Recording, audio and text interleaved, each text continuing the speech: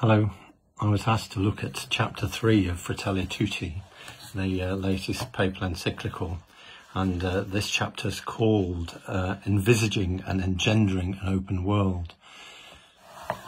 The notable thing about encyclicals is they've been written in very profound messages and great language for centuries, and were addressed to all the faithful, but in fact very few, if anybody, read them.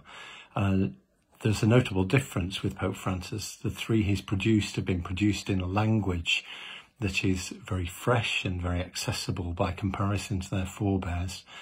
And there's still a way to go. I think of the Sun newspaper of the 70s, 80s, 90s, which sold over 5 million copies, and did so, we may not like it, but it did so because it communicated using a very small vocabulary base with most people, and that made people feel more confident to read it. And the challenge for the church is, if you want to communicate, then you have to communicate with people in a way that they can understand and engage with you, as Jesus did.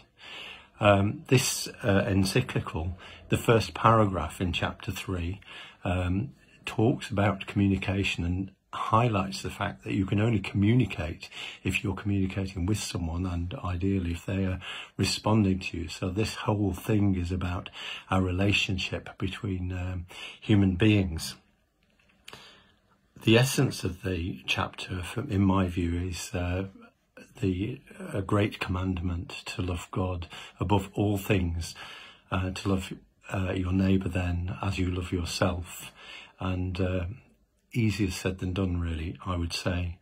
Pope Francis talks about the intrinsic value of every single human being, whatever their age, which might be before birth in our case, right to the end of their life, and whatever their condition or situation, whatever their race, whatever their religion, every single person has a value.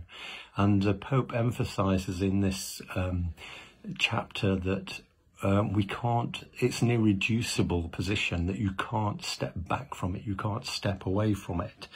A person's intrinsic value is no less, whatever happens. And it challenges us that the Pope talks about that we don't serve ideologies, we serve people, and everything we do should serve people. And that should be all of our systems too. So when we see child refugees dying in the sea, every one of them we should grieve over, because they had that intrinsic individual value that is irreducible.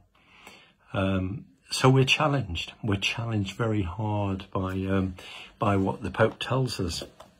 So that by everything we do, our political systems, our financial systems, the way we spend our own money, the way we decide that somebody is less than somebody else, because of whatever reason, stops us loving our neighbour, reduces our love of ourselves, and causes us not to love God.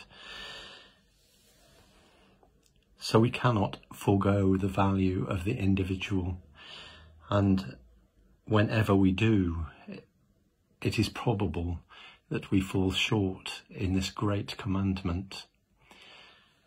In the paragraph, the words used,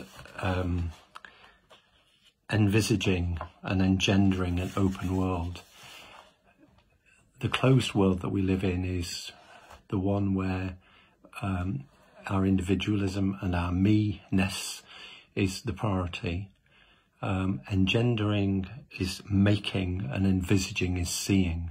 So seeing and making an open world is to always make decisions for the people, by the people ideally, and to tolerate no systems which make judgments that reduce or denude that intrinsic value of every human being.